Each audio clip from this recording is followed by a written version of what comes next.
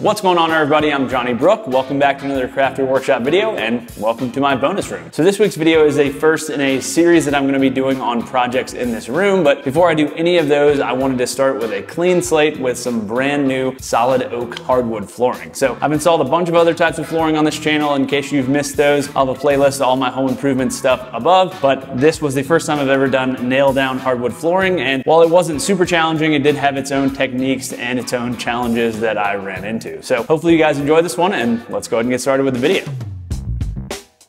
Our bonus room had become what was basically a storage room since moving into our house back in February. This room hasn't had much of an identity since it wasn't really a bedroom and because it didn't really need it to be an office, so it kind of just became a dumping ground for stuff. So I decided that enough was enough and that I finally needed to revamp our bonus room. And I've got some big plans for some awesome built-in cabinetry, including 2 Murphy beds, a closet dresser combo, filing cabinet, and a desk, so stay tuned for those videos. But all that being said, I wanted to start the work in the bonus room by replacing the carpet with some hardwood flooring, since it would have been next to impossible to do that once all the cabinetry was in. I also wanted to replace all of the baseboards and window and door casings with more modern looking 1x4 and 1x6 trim, so I started by removing the existing trim after cleaning everything out of the room. So removing the trim was pretty simple. I just scored the caulk line with a utility knife and then used this tool called the trim puller to pry off the trim. And the key here is really to just avoid putting too much pressure on the drywall, as it's pretty easy to dent it or even punch right through, which I did in one spot. A little overzealous with the trim puller down here and punched through the drywall, so had to fix that. So once that trim was out, I could start removing the carpet, and I like to remove carpet in smaller sections so that it's easier to move around once it's pulled up. And I just cut the sections with the utility knife and then pulled up the carpet from the corners, which is where the carpet is attached to the tack strips. After removing the carpet, I came back and removed the carpet pad, which was attached with staples. And luckily, whoever installed this carpet didn't go nuts with the staples, and the pad actually typically leaves little chunks behind where it was stapled, which gave me a good visual reference of where the staples were located when it came time to remove them. Speaking of which, next I went ahead and removed all the staples, and I've found that diagonal pliers are just about the quickest way to remove these while making sure you've thoroughly removed all of the staples. And again, I was super lucky in that the carpet installers only added staples around the perimeter of the room and along the seams of the carpet pad. Once the staples were up, I could work on removing the tack strips. I found that a pry bar removes these really quickly, and the key is to just barely pry up each nail that fastens the tack strip to the subfloor. If you pry up too much, the tack strip will break into a bunch of pieces and will be a total mess to clean up. Also, be really careful when working around these tack strips, as they are insanely sharp and covered in pointy bits. I actually like to roll up the tack strips in the carpet pad after removing them, which makes them a lot easier to dispose of safely. Once the tack strips were up, all that was left to do was go around and check for any remaining staples I might have missed, as well as any raised subfloor nails. So when I came across these, I just pounded them back down with a hammer, and you could also add some deck screws to these areas for some reinforcement, or to any areas where you have any squeaking for a bit of extra hold, but my subfloor was pretty well attached and I didn't really need to do that. After that, I could just vacuum up any dust and debris to finish prepping the subfloor. And vacuuming also gives you one final chance to find any remaining staples, as the vacuum will usually get hung up on any raised bits. So with that, the subfloor was prepped, and I could move on to installing a vapor barrier, which is a requirement when working with solid hardwood flooring. And a vapor barrier just helps to prevent too much moisture from contacting the flooring, which will cause rapid expansion and subsequently cupping. I used a plastic vapor barrier, as this bonus room is above our unconditioned garage and will be exposed to more moisture because of that, but most flooring installers use something like red rosin paper or felt paper. This plastic vapor barrier had an adhesive strip built in so that I could attach the strips to each other rather than having to use a ton of staples to attach it to the flooring. I did start an end each row by stapling the vapor barrier to the subfloor using a hammer tacker, and I made sure the vapor barrier extended across the entire subfloor and through the doorway transition. With the vapor barrier down, I could finally start getting the flooring installed. And I started by removing pieces of the flooring from a few different boxes, mixing them up so that there wouldn't be any obvious color differences from the different boxes. And this particular flooring, which is a 3/4 inch solid oak hardwood from Armstrong Flooring, has a pretty randomized color that they call prime sable, so this wasn't really a huge necessity for me. And I've actually had this particular flooring since before we moved into this house, as I was planning to finish our attic in our old house. So this flooring has been sitting in this room for about 8 months now. That being said, if you've purchased new flooring, you'll want to give it a few weeks to acclimate to the environment. It's also a really good idea to go ahead and remove the flooring from its boxes during that time, as that'll speed up the acclimation process. So I actually own a Wagner Orion 950 moisture meter, so I went ahead and checked a few pieces of the flooring just to confirm its moisture level was good, and the pieces I checked were at or below the equilibrium moisture content of the room, meaning that they were well acclimated to the environment. Finally, after all of this work, it was time to get the first row installed. So I started by marking a point 1/2 inch from each end of the wall and snapping a chalk line, and that 1/2 inch gap will allow the wood flooring to expand and contract seasonally without being constrained. And the reason I snapped a chalk line rather than just using a 1/2 inch spacer is because most walls are not perfectly straight. So it's a good idea to do this unless you are absolutely sure your wall is straight. Case in point, while my line was 1/2 inch from the wall at each end, it ended up about 3/4 inch from the wall towards the center of the room. So with the reference line in place, I could start laying out my first row, and that's where I ran into a bit of trouble. What is that? Are you serious right now?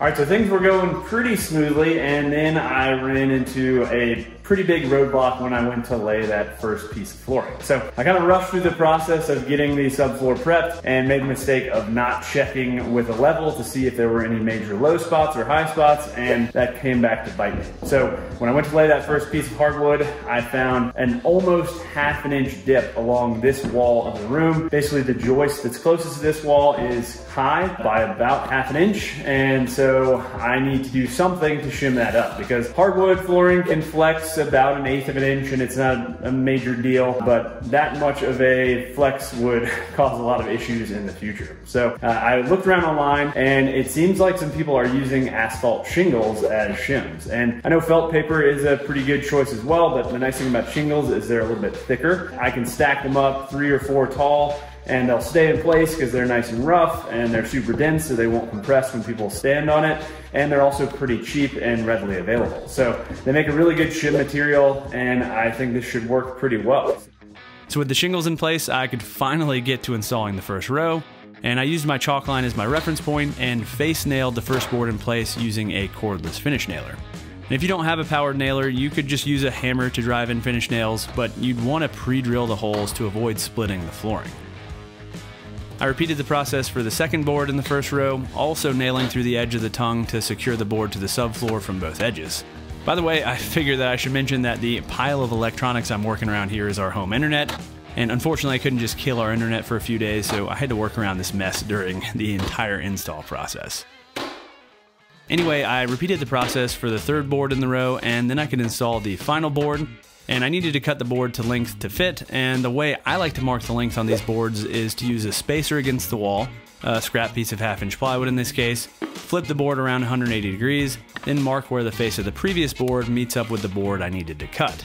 And this marks the exact location without having to do any actual measuring, and I find it's much faster and less accident prone than measuring with a tape measure.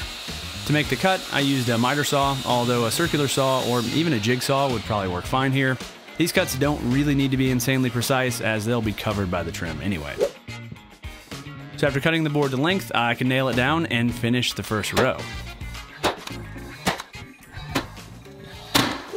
And I did go back and use a nail set to set any nails that didn't drive in fully, especially in the tongue, since the next row would need to match up tightly against that first row.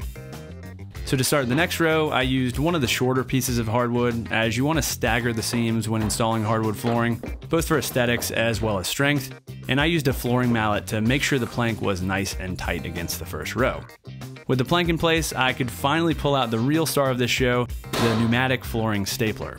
So this beauty drives 2-inch staples through the tongue of the flooring, securing it tightly to the subfloor. To actuate the stapler, you hit it with this mallet that's included with the stapler, and that force from hitting the stapler also helps to close up any gaps between the planks. I added staples every 6 to 8 inches and also made sure to stay clear of the ends of the planks to avoid splitting the tongue. And from there, it was really just rinse and repeat, but I'd also like to point out this flooring mallet before moving on. The metal end of the mallet has this wedge shape, which prevents it from damaging the face of the pre-finished flooring like the flooring I'm installing. and you'll likely need to tap the flooring into place due to the subfloor being uneven or the flooring itself being bowed, or both, and this mallet will be your best friend during installation. Also, get ready to have a monster blister from hitting this mallet thousands of times over the course of your installation. Anyway, as I said, from there it was really just rinse and repeat until I got to the doorway. So let's take a second to talk about the sponsor of this week's video, Zoro.com. So you can purchase pretty much all of the tools I used in this video, including the DeWalt flooring stapler, miter saw and cordless finish nailer, the roll air compressor, and the SawStop job site table saw you'll see me use later, all from Zoro.com. Zoro.com carries thousands of brands and millions of products at everyday low prices, and has fast and free shipping with no hassle returns and excellent customer service. So if you're looking to purchase tools for your next home improvement project, go to www.zoro.com/crafted and sign up for their Z-Mail to receive 15% off your first order. So as a Z-Mail subscriber, you'll receive exclusive promotions and discounts, seasonal savings, as well as product guides and how-to articles. Thanks again to Zoro.com for sponsoring this week's video, and let's get back to the project. After getting the flooring installed up to the doorway, I could start working on the transition. And I wanted a flush transition rather than having to use T-molding, as I'll be installing the same flooring in this adjoining hallway in the future. So the first step was to undercut the door jamb to allow the flooring to run below it, and I like to use a pull saw to do this. I used an offcut of the flooring as my spacer, and just made sure the saw was flush with the flooring as I cut through the jamb. And I actually find this method to be just as quick as an oscillating tool, and it's much quieter. Once the jamb was undercut, I could slide the piece of flooring I was going to use as the transition into place, and as you can see, this will result in not only a perfectly flush transition, but, in my opinion, a great looking transition. So I temporarily placed the transition piece and then fastened the first board in the next row to act as a hard stop for one end of the transition. And once that board was fastened, I could square up the transition strip, making sure it was also even across the doorway, and I used a large square for this as I really wanted a nice tight install here.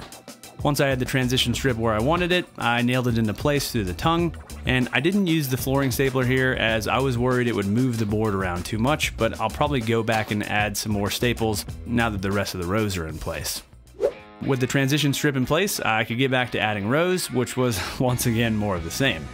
One thing I really liked about this particular flooring was the random lengths it came in, and this made it really easy to practically eliminate waste, as I could usually find a piece that fit almost perfectly at the end of each row. It also made staggering the seams between the planks simple, and I could also avoid H-joints very easily. Now, if your flooring comes in standard lengths, you'll want to focus more on avoiding these types of joints. H-joints happen when you install row after row of flooring with the seams lining up in every other row. And this is not only aesthetically kind of off, it also impacts the integrity of the flooring. Stair-stepping is another thing you should generally avoid, and it is more of an aesthetic thing, but in my opinion, flooring should be installed with no real discernible pattern where possible, as it's just less distracting visually. Anyway, I kept installing flooring until I got to the area where I'd been storing the hardwood during the install, and had to take a break to move the hardwood, remove the carpet and trim, and add the vapor barrier to that area before moving on. Once that was done, I just continued adding rows, and eventually, when I got to the fourth row from the wall, I started to run into the wall with the mallet when hitting the stapler. After installing that row, I had to switch back to using my finish nailer instead, which still went fairly quickly. The one issue with using the finish nailer here rather than the flooring stapler though was that I was having a really hard time closing up the gaps between the planks entirely. And there's evidently a tool for this called a flooring jack, but I was unfortunately unaware of this tool at the time, and I can definitely see where one of these tools, which just kind of pushes between the wall and the flooring, would come in real handy, and I plan to pick one up before installing the flooring in my hallway. Anyway, once I got to the very last row, I needed to cut the planks to width to have the correct expansion gap between the boards and the wall. And I went ahead and laid out the pieces for the entire row and then numbered each piece, also writing the width I needed to cut each board to on the backs of the planks. And the gap between the second to last row and the wall varied about ½ an inch between each end, so I did need to cut the boards to different widths. Also, as you might be able to see, I had set aside boards with damaged tongues during the rest of the install, just for use on this last row, as I knew I would most likely need to rip the last row to width anyway.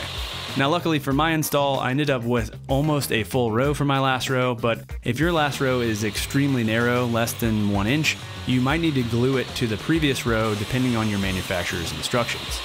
Anyway, I ripped all the boards to width of the table saw, adjusting the fence based on the measurement I had written on the back of the boards. And if you don't have a table saw, you could definitely use a circular saw or jigsaw to make this cut. To install that last row, I used a pry bar to help get the board set in place before face nailing it. And I could not find my flooring pull bar, which I've used in previous flooring installs, but that would have certainly come in handy here as well. I made sure to get the flooring as tight as I could, and honestly, I still ended up with some small gaps, but nothing major. So with that, the flooring was pretty much finished, so all that was left to do was reinstall the trim. And I started with the 1x4 door casing and needed to first remove the hinges and strike plate from the door, as well as scrape off any residual caulk. And I went over the process of installing door casing during my shop build series, and I'll link to that video if you want more details, but the basic process is to cut the vertical casing pieces 1/4 inch longer than the distance between the door jamb and the floor. And this will result in a 1/4 inch reveal for the horizontal casing piece. After cutting the vertical pieces to length, I tacked them in place with just one nail so that I could still make adjustments, and then cut the horizontal piece to length based on the distance between the vertical pieces. Once I verified the fit, I nailed it in place using shims where necessary so that the pieces matched up nicely. I then added more nails to the vertical pieces, making sure I had an even 1/4 inch reveal around the entire door. And I repeated the process for this small door, which leads to our crawl space, and I needed to rip down one of the vertical pieces to fit the space.